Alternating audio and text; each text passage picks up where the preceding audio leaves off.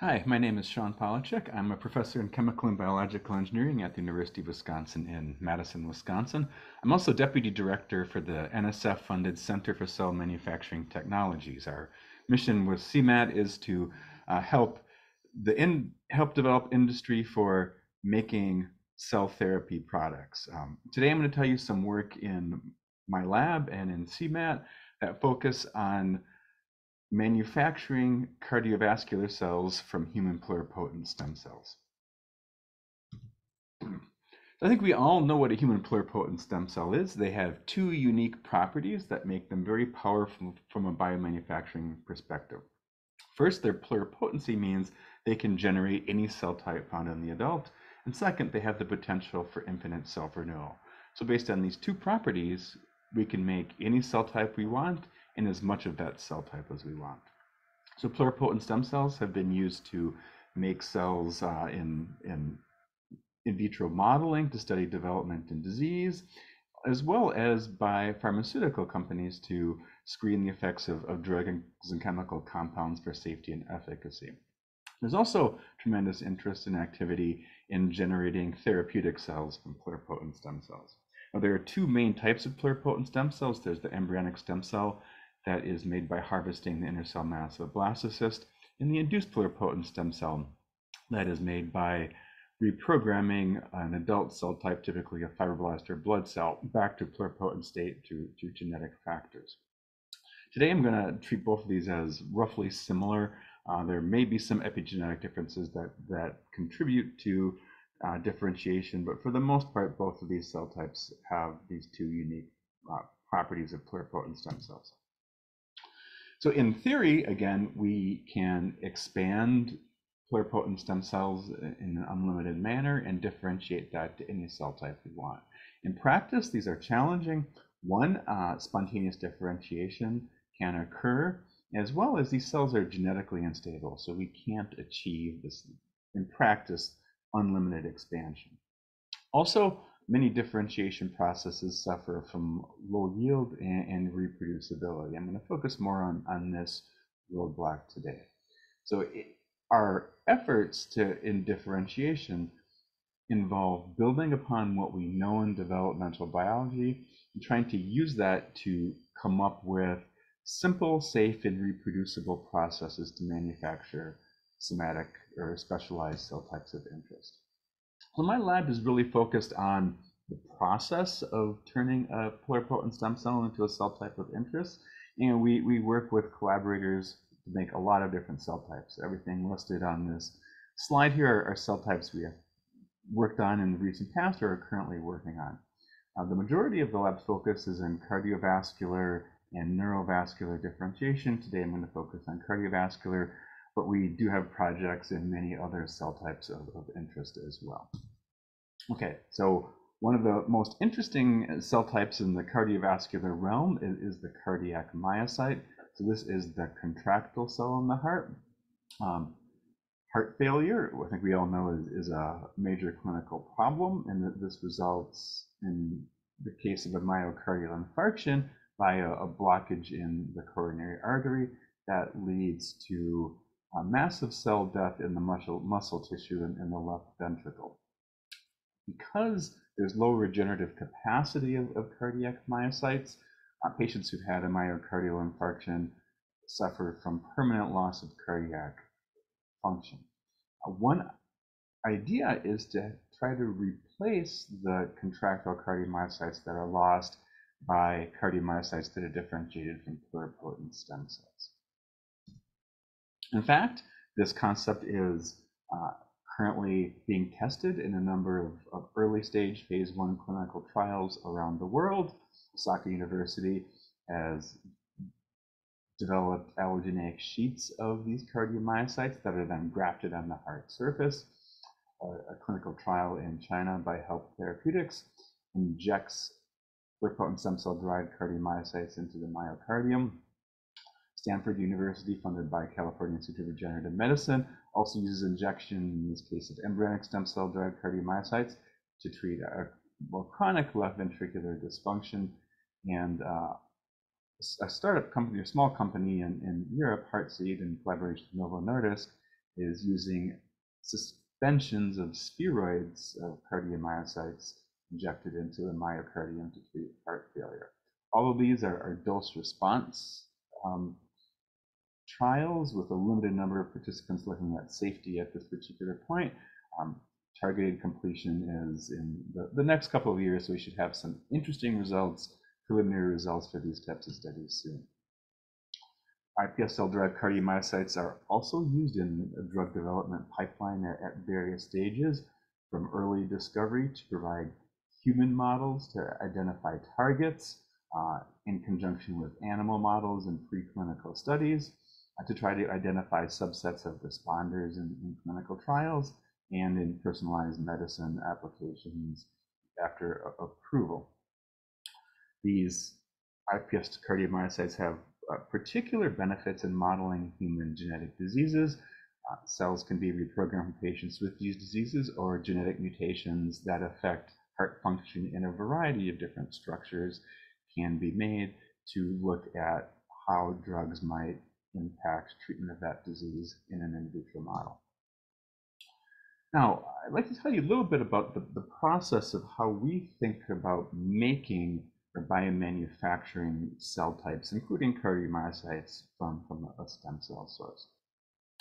One of the early stages of manufacturing, and perhaps the simplest to implement, is a spontaneous differentiation process.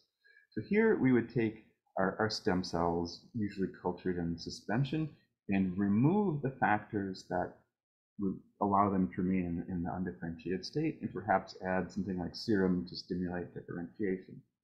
What you'll get here is spontaneous differentiation to a lot of different lineages. So this is scalable. You can make a lot of cells, but it's relatively inefficient. You need a way to purify your cell type of interest. As the field evolves, we build on what we know about development of that tissue in vivo and try to come up with biomimetic processes. So these are processes that we try to replicate to the best of our ability what happens during development by providing cues to the cells. This increases the efficiency of differentiation quite a bit, but also makes it more complex, right? So this can lead to expensive and difficult to scale processes. I think that the next iteration of the process is to simplify these biomimetic approaches through what I term bio-inspired. So come up with processes that still capture some of the main features of development, but remove some of the secondary features, right? So we try to find the orchestrators of differentiation to simplify these biomimetic approaches and make them more scalable, more robust, and less expensive, but still maintain the efficiency and the defined nature. So in the evolution of cardiomyocyte differentiation processes, in the field started with spontaneous differentiation in embryonic bodies. This is work by Lear Gepstein at Technion around the year 2000. What the Gepstein group did was they took the undifferentiated embryonic stem cells, formed embryonic bodies in suspension, and looked for contracting foci. So cardiomyocytes from stem cells will undergo spontaneous contraction, and you can identify them just based on physical beating. So what they found is that after they plated these embryonic bodies, about 5 to 10 days after plating, they began to see emergence of these contracting foci, suggesting cardiomyocytes, and they stabilized after about 20 days. So 20 days, they found about 8% of the embryonic bodies had contracting regions, but only small regions were contracting. So if you were to count the total number of cells in these cultures that are cardiomyocytes, it would be less than 1% of the cells. Nevertheless, they were able to identify cardiomyocytes that could be studied. I work in my collaborator Tim Camp's group. A few years later, was the first to generate cardiomyocytes from induced pluripotent stem cells. And again, they used the spontaneous embryonic body differentiation method, found that comparing embryonic stem cell lines with 2 iPS cell lines, there was differences in efficiency of differentiation, but they were able to obtain contracting cardiomyocytes. And these were mixtures. So there were, by electrophysiology, there were mixtures of nodal pacemaker cells as well as atrial and ventricular cardiomyocytes. The majority are ventricular. Then a few years later, a graduate student in my group, Lance Leon, developed a way to generate cardiomyocytes through modulation of Wnt signaling. Right, so what Lance found is that by activating and inhibiting Wnt signaling with two small molecules at critical stages of differentiation, he was able to generate highly efficient yields of cardiomyocytes. So here, the pluripotent stem cells are expanded, and then differentiation initiated by addition of the CHIR 99021 small molecule, which directs the cells toward a mesodermal lineage. 2 days later, adding an IWP inhibitor will direct these to a cardiac mesodermal lineage, and then after culture in appropriate conditions, contraction begins around day 7. We identified the yield purity of these by flow cytometry at day 30 and found that about 70 to 80% of the cells expressed E cardiomyocyte proteins, cardiac troponin T, and stained positive with the MF20 antibody. And this was robust across several different cell lines. Right? So here, jump forward to our bio-inspired approach, where now the field can generate cardiomyocytes in a fully defined manner that's driven by small molecules that control only one pathway. To be clear, Wnt signaling is not the only pathway involved in cardiomyocyte development or differentiation, but by modulating this pathway in a dish bioreactor, we are able to direct pluripotent stem cells to this lineage. It's important to also consider things other than markers, things like structure and function in assessing your cell type. So if we here do immunostaining for alpha-actin and cardiac troponin I, we can see nice sarcomere formation and myofilament alignment. Visual observation of these cells, we can see spontaneous contraction. The cardiomyocytes have a very low expansion, so we can maintain them in culture for long periods of time without passaging. This sheet here is at about 8 months. And we collaborate with Team Cam's group to perform electrophysiology on these cells to look at action potentials across the cell membrane by single cell microelectrode analysis. And based on the shapes of this curve, we can classify cells into subtypes. Again, here's an example of a ventricular cell. Again, we do generate mixtures by this method. All of these measures show that the cells we generate through this process are immature and fetal-like. So one roadblock in the field that I'll talk a little bit about more later in the presentation is how we can generate more adult-like cells for both in vitro modeling and potential cell-based therapies. Another type of analysis that we do is mechanical. So clearly important phenotype of these cells is the ability to generate force. So we adapted a traction force microscopy method developed by Yuli Wang in the late 1990s to the cardiomyocytes.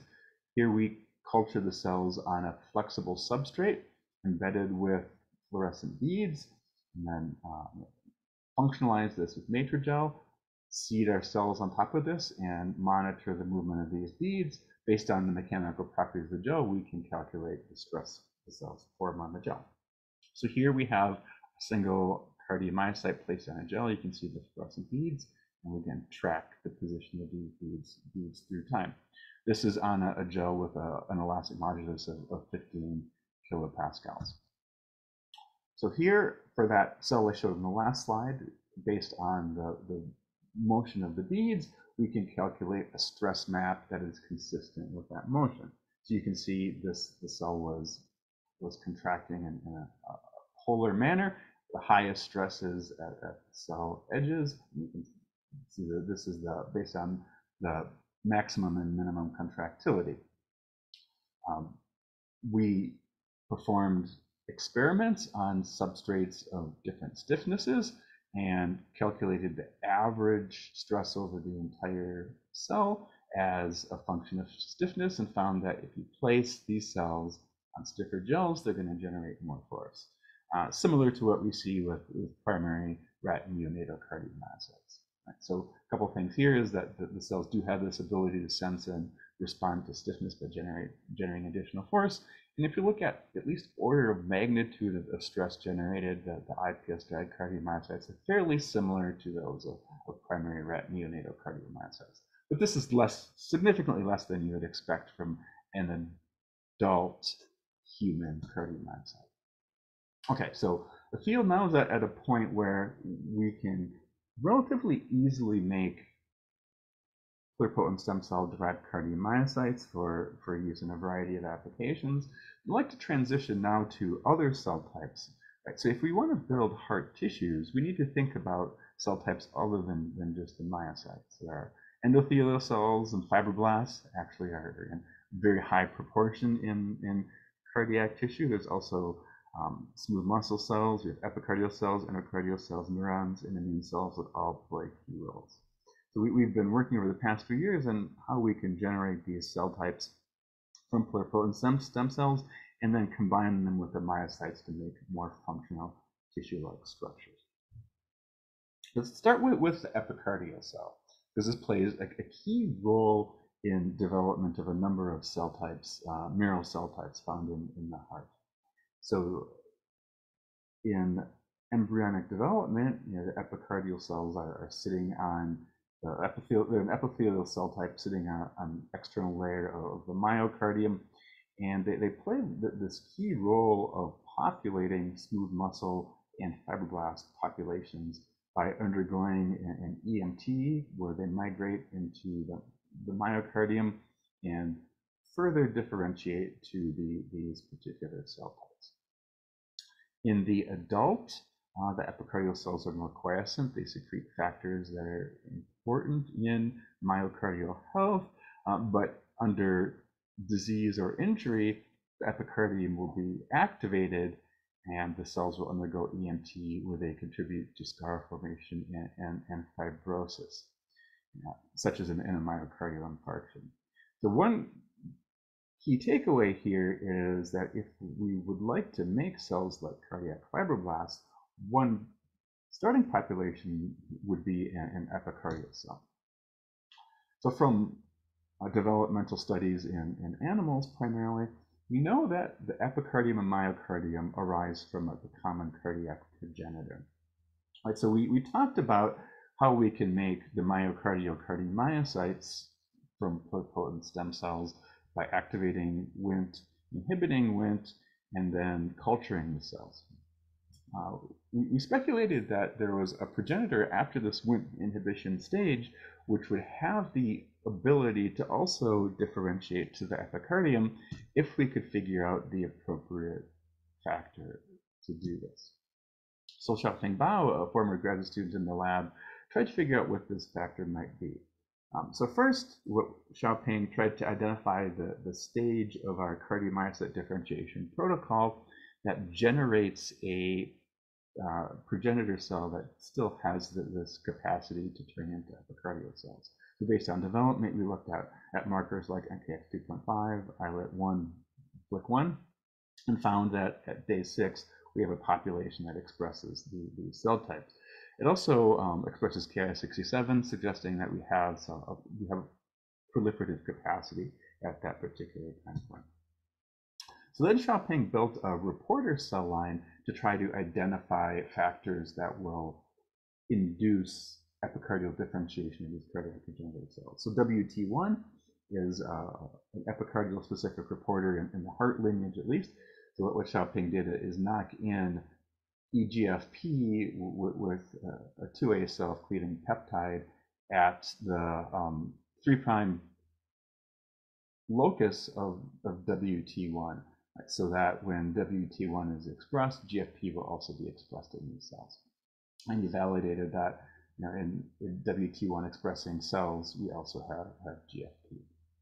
So then he used this reporter line to screen for factors that, when applied between day 7 and 9, will cause these epicardial-derived cardiac progenitors, these pluripotent stem cell-derived cardiac progenitors to form epicardial cells. So we looked at cardiomyocyte differentiation by cardiac troponin T and epicardial differentiation through this WT1 reporter. And so the untreated condition here is our standard cardiomyocyte differentiation protocol, and you can see we get 70% cardiomyocytes. Interestingly, there are also 10% WT1 expressing cells, suggesting epicardial cells might be an off-target cell population here. And we tried a lot of different factors. I'm only showing you a few here, but a number of developmental factors that have been implicated in epicardial or heart development had no effect. The key one here, though, is CHIR. So remember, this is a canonical Wnt activator. In any condition in which we added the CHIR from day 7 to 9, we were able to induce epicardial differentiation and got almost no cardiomyocytes. Right? So this suggests that if we can apply Wnt activation at the appropriate stage of the cardiac progenitor, we can generate epicardial cells. As we did significant additional characterization to show that we were getting epicardial cells. So in this process, our control again is cardiomyocyte differentiation. We really don't have very many WT1 positive cells, and they're not epithelial in nature. We do see some smooth muscle actin positive cells. If we add CHIR in this process, we got the epicardial cells, but they de-differentiate. So we no longer have WT1 or ZO1. If we then add a TGF-beta inhibitor after the CHIR, we were able to maintain their epicardial status. So we maintain WT1 and ZO1. One key factor here is that primary epicardial cells also cannot be maintained in culture. They undergo an epithelial to mesenchymal transition, so it appears that this TGF-beta inhibitor is preventing these stem cell-derived epicardial cells from de-differentiating. So based on that, we're able to expand these stem cell-derived cardiac progenitors, so able to now generate higher populations of cells with a number of different TGF-beta inhibitors. And again, addition of these TGF-beta inhibitors allows us to get about up to 25 population doublings of these WT1 expressing cells. If epicardial cells are not as easy to assess their functionality as cardiomyocytes, they don't beat, so there's not this cool video I can show you. One of the things that they do is make retinoic acid. So we identified that they express ALDH1A2, an enzyme involved in retinoic acid production. They also have an epithelial type of morphology. So by day 15, you can see a nice flat monolayer of cells that express ZO1 and beta-catenin at the junctions. We collaborated with Tim Hacker in a small animal cardiac facility at UW-Madison. So Tim's group has developed a cardiac patch consisting of extracellular matrix proteins synthesized by primary cardiac fibroblasts. This is a sheet of ECM. We took that cardiac patch and seeded it with our stem cell-derived WT1 positive epicardial cells expressing GFP, and delivered that to the surface of a mouse heart with a myocardial infarction. Then by tracking human mitochondria, we were able to illustrate that these epicardial cells were able to differentiate to smooth muscle actin positive cells as well, suggesting that they have this capacity in vivo to form mural cells that express SMA. These cells were also able to migrate into the myocardium. We saw a loss of cells through time because these animals were not immune compromised, so we anticipated this loss of cells. Okay, so now we have this epicardial population, and we wanted to use this to stimulate a process, development of a process to generate cardiac fibroblasts. So in the mouse heart, through developmental tracing studies, it's been found that about 80% of the fibroblast population in the myocardium arises from the epicardium. The second heart field provides another source of cardiac fibroblasts. So we then developed a process to generate cardiac fibroblasts from the epicardium from our epicardial-derived cells. So building on the work I showed you before to make epicardial cells, a student in the group, Martha Floy, identified that if we treat these for 10 days with Biomanufacturing fibroblast growth factor, we generate cells that express cardiac markers as well as fibroblast markers. Our collaborator in this project, Tim Camp, a scientist in his lab, Jinhua Zhan, developed a different process to make cardiac fibroblasts that goes through a second heart field progenitor rather than epicardial progenitor. So Jinhua here found that activating Wnt signaling drives these cells to a second heart field, and then she cultures these cells for 18 days in the presence of BFGF. These express also cardiac fibroblast markers in a slightly different manner than our epicardial-derived cells. I'll discuss that in a bit. So we worked with Tim and Jinhua to compare the epicardial fibroblast population with the second heart field fibroblast population.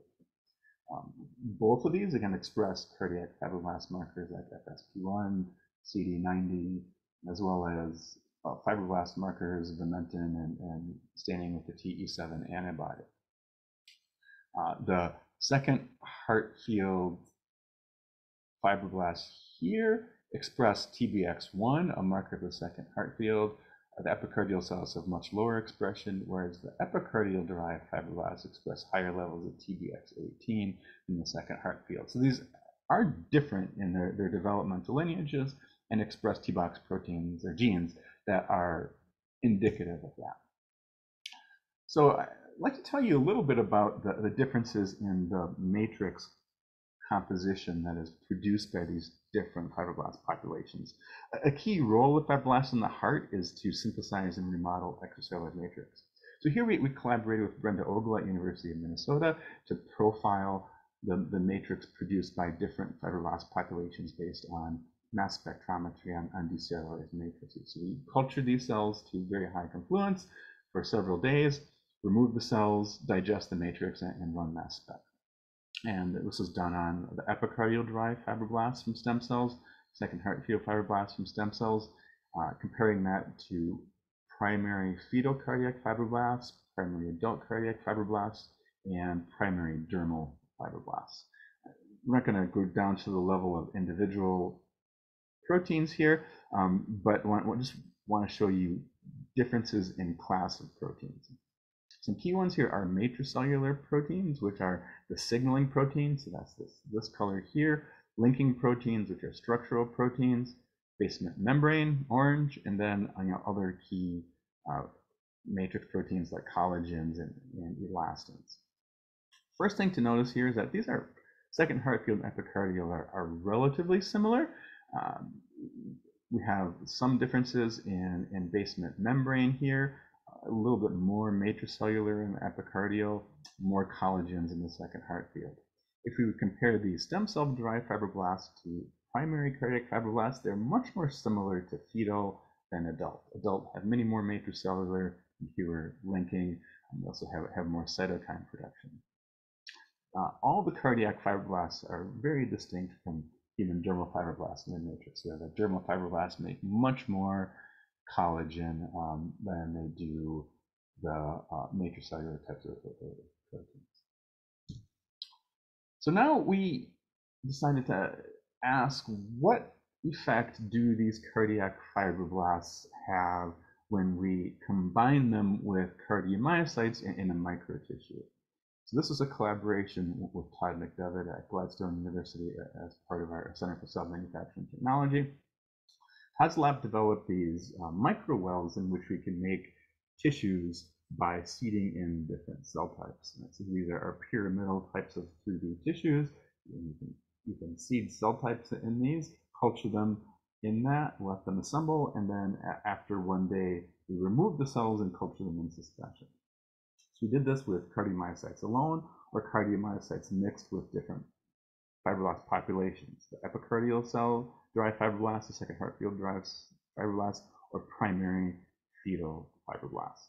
One thing you notice is that including any fibroblast population causes compaction of these tissues in the microwells, and when we remove them in suspension, we get much better aggregate formation. Right? So we see, again, and you should note in this case, we use 2 cardiac fibroblasts per cardiomyocyte in these tissues. This is roughly the ratio of these cells in the myocardium. We then took a look at these spheroids, staining them for cardiac troponin T to identify the cardiomyocytes, and Vimentin to identify the fibroblasts. And you can see that each spheroid does have a mixed population of these different cell types. We then did functional analysis. So we used this GCAMP6 calcium reporter IPS cell line to generate the cardiomyocytes here. So you can see as these cells beat, flashes of green which reflect release of calcium to the intracellular stores. So here we have the epicardial-derived fibroblasts, and this is under a paced condition at 1 Hertz. Then now we're going to look at the second heart field-derived fibroblast. Spontaneous contraction, you can see these are beating independently. Sometimes these are joined and synchronized, but most of the part these are independent. We perform pacing on these to make the analysis much easier. So what I'll show you in the next slide is we quantified the fluorescence in different spheroids as a function of time, and then we can fit the fluorescent intensity to a curve to identify key features of calcium handling. And so we took all these images for 4 populations: cardiomyocytes alone, or cardiomyocytes mixed with epicardial-derived fibroblasts, second heart field fibroblasts, or primary human fibroblasts, and then fit the amplitude of fluorescence as a function of time to identify key calcium handling parameters. These are the curves here. You can see that by adding in epicardial or second heart field-derived fibroblasts, we see acceleration of the peak faster than the cardiomyocytes alone, and we see higher amplitude with the stem cell-derived fibroblasts than we do the fetal cardiac fibroblasts. So quantifying some of these important parameters here, time to peak was lower with the epicardial-derived fibroblasts and second heart field-derived fibroblasts than with the primary human or with no fibroblasts. We also see maximum upstroke velocity was higher, again, with the stem cell-derived fibroblasts. There was really no change with the maximum downstroke velocity. So what this suggests is that we're seeing some acceleration of calcium handling parameters that signify maturation in at least this phenotype by including our stem cell-derived cardiac fibroblasts with cardiomyocytes in these tissues. And so based on the work we've done to date, we've developed processes to turn pluripotent stem cell-derived cells into cardiac progenitors that can generate cardiomyocytes or epicardial cells, and these epicardial cells can be used to make fibroblasts and smooth muscle cells. We're beginning to build processes now. We can make a lot of different cell types in the heart and combine these to better model the interactions of different cell types in heart tissue. For the rest of my presentation today, I'd like to focus on some of the processes involved in scaling and reproducibility of making cardiomyocytes. So if we think about the process of making a cardiomyocyte, from an engineering point of view, we can split this up into 2 steps. So the purple here are upstream steps. This involves sourcing all of our materials in sort of initial culture, genome editing, and expansion differentiation of bioreactor. Right then there's what's called the downstream steps. This involves any separations processes, enrichment, pooling, formulation filling, distribution, or cryopreservation. So one goal that we have in our center is to increase scale. But what I showed you up till now is lab scale differentiation in a 6-well plate. We can make millions of cells, but clinical doses and trials are hundreds of millions to a billion cells. We need ways to improve the scale. Robustness is also important. There's significant batch-to-batch and line-to-line variability I'll get to. So one of the things we'd like to do is be able to monitor this process and improve it that way. And similarly, assess the metrics of quality during manufacturing. All of the metrics I've shown you up till now, we look at the end of the process and try to assess our cardiomyocytes. But it'd be nice to, somewhere during this expansion differentiation process, tell if we're on track. So in terms of scaling, in collaboration with Todd McDevitt's group, we've adapted our 2D process to 3D in these spinner flasks of 3D suspension. Here we can culture our undifferentiated cells as aggregates and then induce differentiation. This will lead to formation of cardiac troponin T derived cardiomyocytes around day 7 or so. So you can get high percentage populations of cardiomyocytes. This is a really high run. Typically, the results are significantly lower than this. But one of the key advantages of moving from 2D to 3D is we increase scale and reduce cost. So in one 3D bioreactor here, we can make as many cells as we can in 40 petri dishes. So what this does is it dramatically reduces the media cost. We get many more cells per volume, roughly the same cost of plasticware, but it also reduces the amount of time that a technician spends per day. It only takes 5 minutes to change the media in one reactor. In 40 dishes, it can take up to 45 minutes. Right? So what we've been able to do now is transition to this 3D culture to make many more cells. So I'm going to focus more on our ability to monitor process reproducibility. Again, this is the overall process in which we guide cells to cardiomyocytes by activating Wnt signaling, inhibiting Wnt signaling, and after about 10 days, we should have spontaneously beating cardiomyocytes. The problem is we really don't know much about why this process fails. So sometimes we run this process and get high percentage of cardiomyocytes. Sometimes we run this process and get a lower percentage of cardiomyocytes. What we'd like to be able to do is monitor this process, measure something, say at day 2, that can tell us whether we're on the right track to get a good differentiation or whether for some reason this differentiation is going to fail. With that information, we can do 2 things. First, we could stop the differentiation, cut our losses, and restart it to save some time. Ideally, what we'd like to be able to do is correct the process. So we don't have a corrective action that we can take yet. We're currently working on that, so I'm not going to be able to tell you about that today.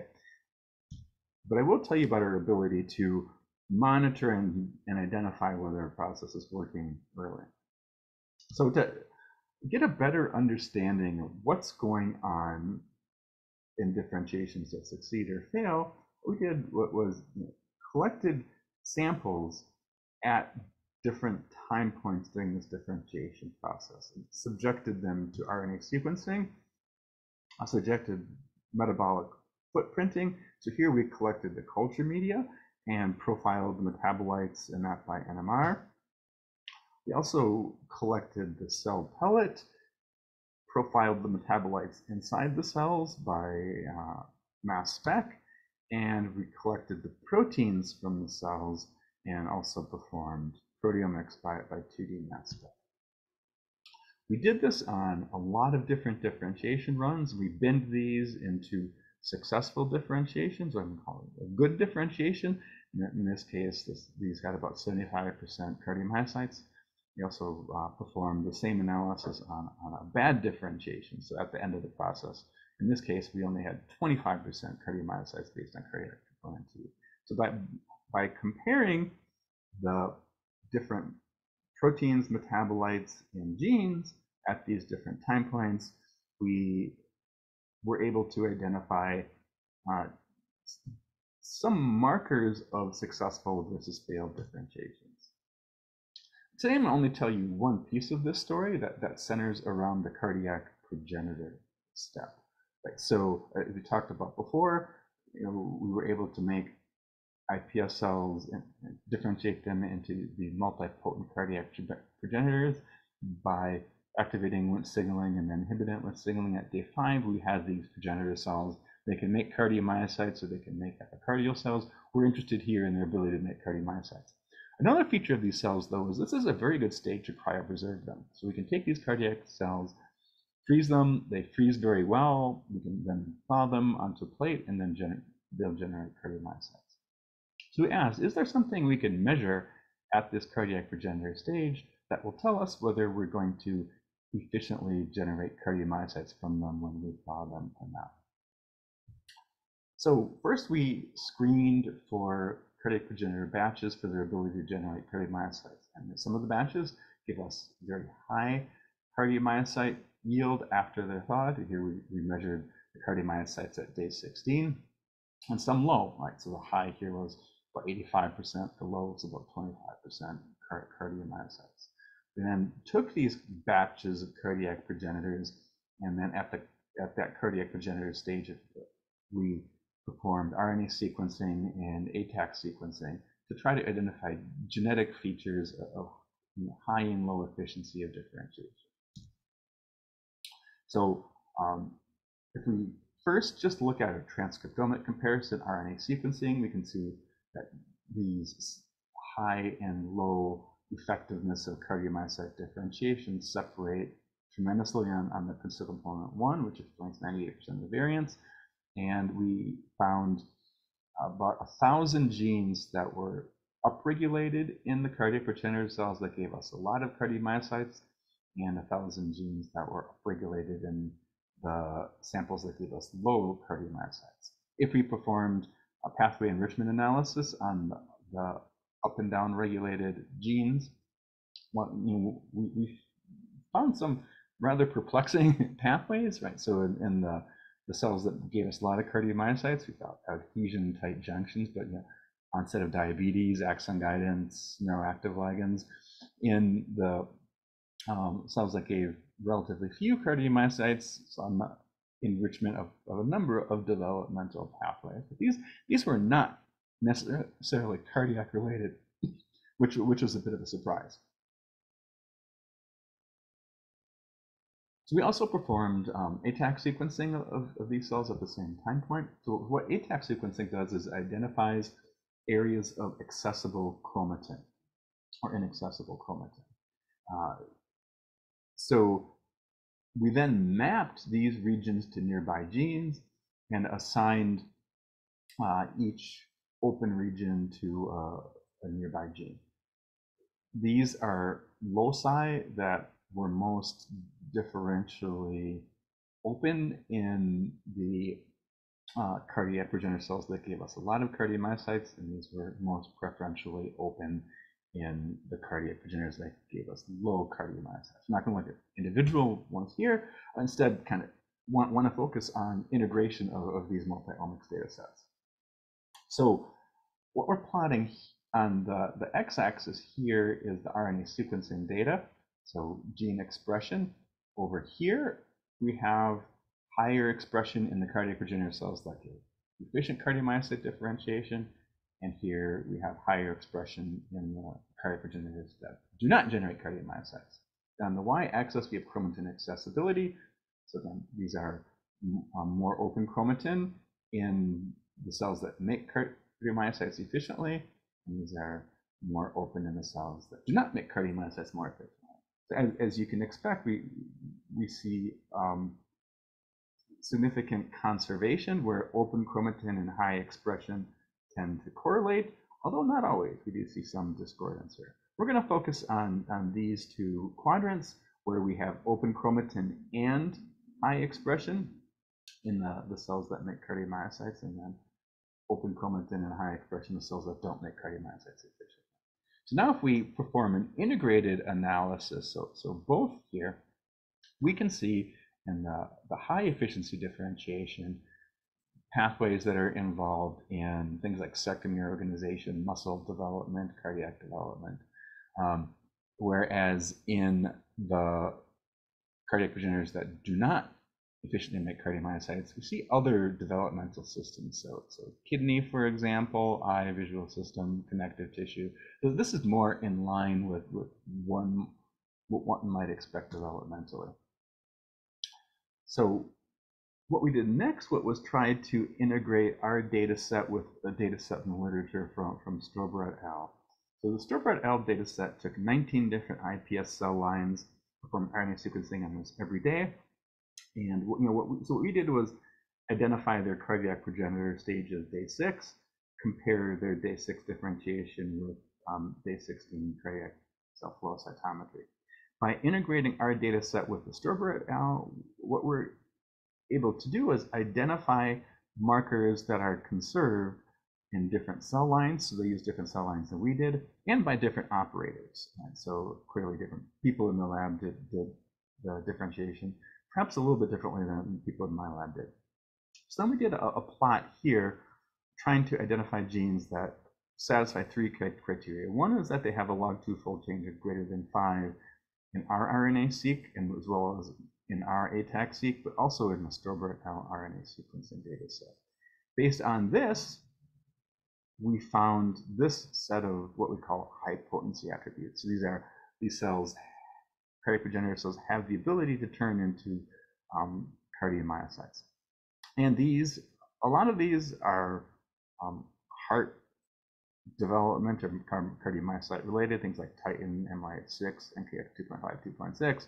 A couple of these have not directly been implicated in heart development as well. Interestingly, we only found one conserved attribute in the low potency cells, this transporter SLC7A11. This is perhaps not surprising because bad differentiations might occur for a variety of reasons. But what we're doing now is using these high potency attributes in our screening of our cardiac progenitor cells to identify batches that are able to efficiently turn into cardiomyocytes down the road. Okay, last bit here I'd like to describe is our efforts to profile maturation in pluripotent stem cell-derived cardiomyocytes. So as I indicated earlier, one of the roadblocks in pluripotent stem cell-derived cardiomyocytes is that they never reach an adult-like state. So even after extended time in culture of up to several months, they're small, they generate little force, they don't have the fully aligned myofilament network of cardiomyocytes, and they have relatively slow ion handling. So we've been focusing on identifying molecular markers that are good proxies for some of the phenotypes that are difficult to develop. So we performed an experiment in which we generated cardiomyocytes from pluripotent stem cells and then maintained these in culture for up to 190 days. Performed, in this case, global metabolomics, so intracellular metabolomics on the cells. We're able to identify 274 different metabolites by mass spec in the cells. And you can see the progression of differentiation here from day 30 up to day 113, and then a dramatic shift up to day 190. We also performed intracellular proteomics by mass spec, and again, you can see that the protein composition of the cells changes along principal component 1 here throughout the 6-month-long experiment. So we analyzed these data sets to try to identify the top metabolites in proteins that are changing during differentiation or maturation under extended culture. So here you can see blue is low abundance, red is high abundance. Some features decline in abundance through time. Other features here increase in abundance. And we found a few interesting ones that I'll point out that seem to be good markers of the developmental stage. Right? So isovaleric carnitine, for example, comes on between day 60 and 99. Acetylcarnitine comes on a little bit later. Both of these are involved in import of acetyl-CoA into the mitochondria. And we have galactitol, which comes on early and comes off later. So this is a enzyme involved, or metabolite involved in galactose metabolism. We do the same for proteins. Again, we found a number of protein markers of different developmental stages. So natriuretic peptide A, this comes on very strongly at day 113. This protein ferrohomolog, which is a negative regulator of tubulin deacetylation, comes on between day 60 and 99. And between 99 and 113, we see strong upregulation of this modulator of Wnt signaling A, secreted frizzled receptor regulated, secreted frizzled related protein 5. And so based on these proteins, we can identify benchmarks of maturation. We've been trying to combine these types of data sets. So here we're going to focus on one particular class of proteins and metabolites. I call this group 3. So these are the ones that become abundant at the very latest stages of maturation. So in our day 190 sample, but a relatively low abundance before that. So if you look at the proteins and metabolites in those features, and we combine them, so we identified 33 metabolites and 285 proteins in each of those groups, combined those and performed a KEGG pathway analysis. We found that there are 9 statistically enriched pathways at this latest time point. Most of these are metabolic in nature, interestingly. So things like fatty acid degradation, glycophospholipid, glycosphingolipid biosynthesis, amino acid degradation, and PPAR signaling. So some of the really interesting biomarkers of this late stage maturation at the metabolite level, triacylglycerols and acetylcarnitine give us very good distinction between 3-month and 6-month-old cardiomyocytes. At the protein level, components of PPAR signaling or targets of PPAR signaling appear to be very useful markers. So now we're trying to come up with ways to use these to screen for factors that induce maturation. All right.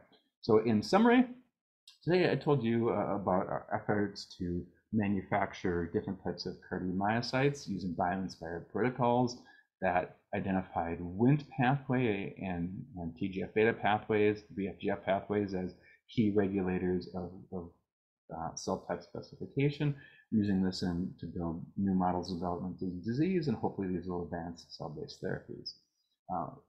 To assist our manufacturing efforts, make them more reproducible and monitor cell progression during this process, we've identified genetic features as well as proteins and metabolites that can probe for differentiation efficiency in the maturation state. We hope that this will enable closed loop control and batch release criteria based on important markers. So I'd like to acknowledge the people who did the work here. So I told you a lot about the work of Lance, Xiaoping, and Martha on differentiation. The multi-omics analysis was primarily the work of Austin and Aaron in the group. Great collaborators. Tim Camp has worked with us on almost everything cardiomyocyte related. Also like to point out work with Todd and Brenda and Rabindranath who worked with us in building tissues and in some of our multi-omic analysis. So thank you very much for your attention. Did you happen to have any questions for me? Feel free to reach out to me by email at my University of Wisconsin address.